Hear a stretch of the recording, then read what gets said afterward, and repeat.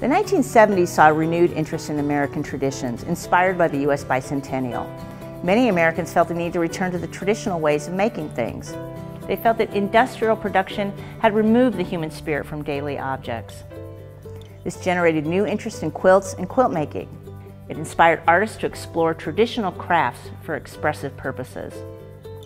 Studio artists like Jean Ray Laurie, Michael James, and Nancy Crow began making quilts that were unlike anything seen before.